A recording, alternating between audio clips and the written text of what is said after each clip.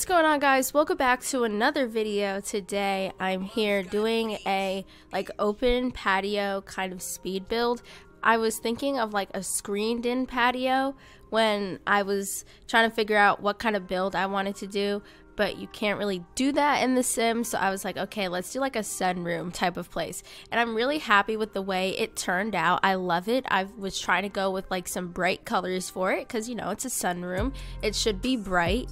And I think it turned out really nice. Now, one thing that I am finally kind of getting the hang of when I do these types of builds is that I am not going to be playing in this room. It's just for the video. So I can put whatever I want, wherever I want. I'm always like, well, will the Sims be able to walk here if that's there?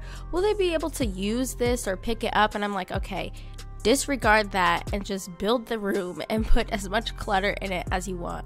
So that's what I was trying to do when I was making it, and I really love how it turned out. I would probably put it in a sim house that I might actually play in.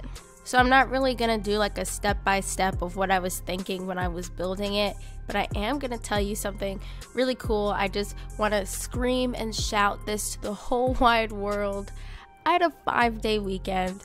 It was Tuesday. I think it was Tuesday. It had to have been. And everyone was like, do you guys think it's gonna snow tomorrow? I think it's gonna snow. We might have a 2-hour delay. And I was like, guys, it's not gonna snow. We're gonna come to school tomorrow. And it snows about 3 inches. And we don't have school the next day. We don't have school Thursday. And we didn't have school today, which is Friday. So I had a 5-day weekend. That is so exciting. I was telling Nicholas, aka Cool Nicky D, and the salt was so intense. Oh my gosh, he was so salty, guys. I snatched his wig. His wig was in orbit when I told him that I didn't have school for the past 3 days.